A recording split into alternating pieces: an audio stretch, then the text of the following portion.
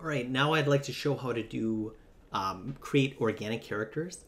And organic characters, think about humans, animals, anything living that it can be a lot more kind of difficult to create good-looking organic things, especially in Maya. But I'll go ahead and show how to do that. And one thing that I'm going to do is I'm going to bring in some images. Okay, so you can see I have a front and a side view of the character. And before I even bring those in, I have to set up a projects folder. I can see here that I have some different projects folders previously, like the snowman. Everything in these folders is going to be things that are relevant to the snowman project. Okay, so I don't want to confuse that with the computer project or even the character project that I'm creating now. Notice there's no folder yet. So I'm going to go to File, Project Window, New, and I'm going to call this Character. And I can see this going on the desktop, and I'll click Accept. Okay. When that happens, I can see that here's the folder. And if I open it up, it automatically created all of this stuff in here. And all of this stuff is really going to be empty. And I'm going to go into Source Images, and I'm going to go ahead and put these images in there. Okay. Now, this is from a character that I created, but I'm going to show you where you can get your own starting images if you'd like them. So there's a website called theblueprints.com. And in the blueprints.com, you can see that they have a lot of different things here. Okay. And I could go to the blueprints database, and I could even find hard surface vehicles or weapons or, a lot of different things. But if I go to humans here, maybe you can see there's anatomy, animals, comic book characters, humans. Okay. I can find different characters here. You can see there's quite a few.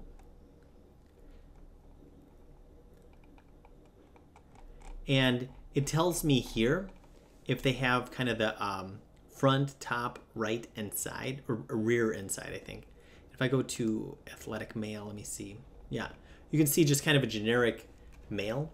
And I can see that this character is in what's called a T pose, meaning that it looks like he's standing in a T.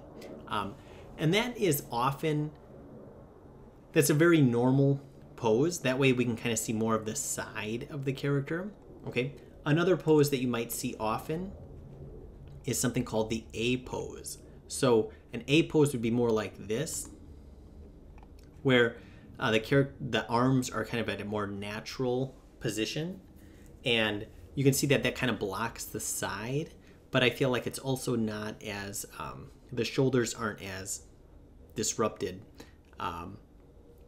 So either an A pose or a T pose. Personally, I like working with A poses, and that's what I'm going to be working with.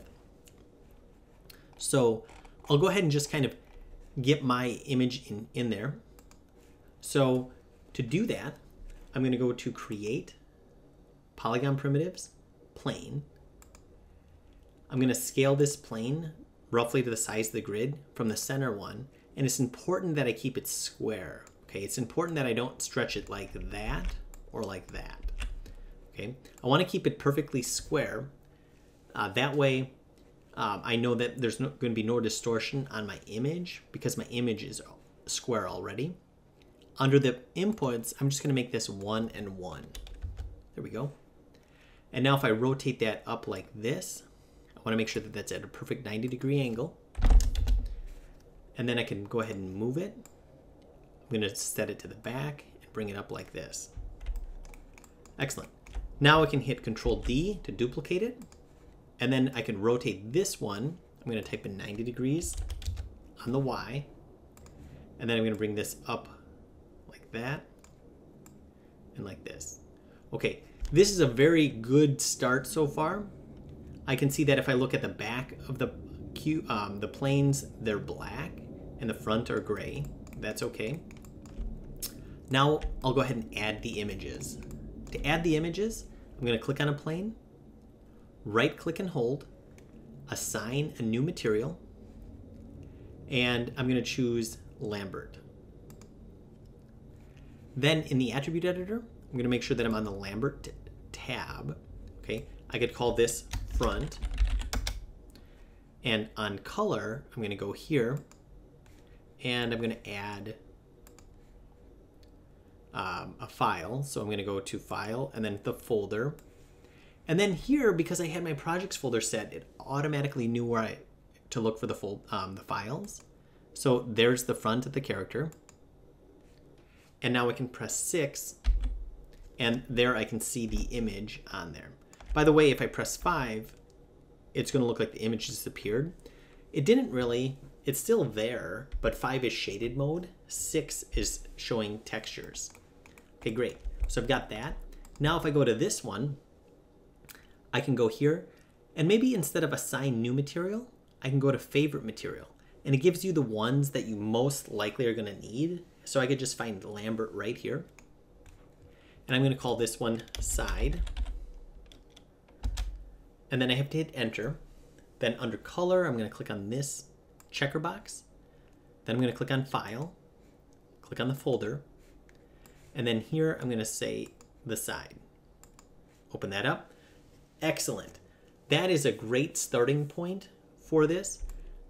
The only thing that I want to do is I want to make sure that they're aligned properly. To do that, I'm going to go to click on the 4 different views. And now I can hold down Alt and kind of zoom this back. Hold down Alt, kind of zoom that back. Alt, right mouse button, and or middle mouse button. Okay, there we go. And now notice I can press 6 in each one. Okay, there we go. And maybe close my attribute. There we go. And I could make this full screen. There we go. Now I'm going to create a cube. And I'm going to make this kind of as big as the character. Okay. Now you can see that it's covering up the character. So that could be kind of a catch-22. It's kind of like, well, I want to model this character, but when I put something on there, I can't really see him. So what I could do is I could go to shading and I could say X-ray. And now maybe I tap the space bar. And now what I'm going to do, right click, go to vertex. Whoop. Right click, go to vertex. I'm going to grab these vertices and I'm going to move it so it's right at the top of the head. I'm also going to move this so I'm going to move this whole object so it's centered on him. There we go. And I can see that this bottom, right click, go to vertex, move this right there. Perfect. If I look at this way, once again, I'm just tapping the space bar, shading X-ray, go to vertex, I'm going to grab this, and I'm going to put this right at the character like that. Okay, cool. So now, just as what I was saying before, is I'm going to put some edge loops on here to see if this guy's aligned. So for example, if I go up to Create or Insert Edge Loop under Mesh Tools, make sure that you're in the Modeling menu set, Insert Edge Loop, and if I click on one of these edges here, notice I can move it up and down. And if I put this right at his chin, what I'm trying to verify is that his chin from the side view. Okay. If I go here, I want to make sure that that's right at the bottom of the nose, and that's right at the bottom of the nose. It's also at the bottom of the ear. If I go here, I can see that that's at the top of the ear, top of the ear. Yes, that looks good. Okay. I could go to other areas. I mean, I could kind of test anything that I can see on this side. So maybe like the thumb, the bottom of the thumb. Let's see. That looks like pretty much exactly the bottom of the thumb and the bottom of the thumb. Yes. Okay, great. So now I can see that my image planes are aligned properly. And realize I'm not starting to model this. I was just confirming that the front and the side views are aligned. I could delete this shape.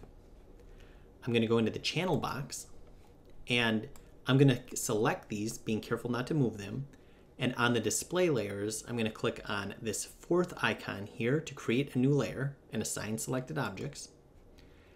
And I'm going to call this reference.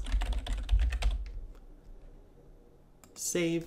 And then I'm also going to click on this twice to restrict it with that R. Now I can't accidentally click on this. And the last thing I want to do is that when I rotate this, I want the back of this to be invisible. So if I go to shading, backface culling, awesome. It's kind of like magic. The back of it turns invisible, and we also can accidentally click on it. So this is a really good starting point for modeling. And now I'll begin the modeling process in the next lesson.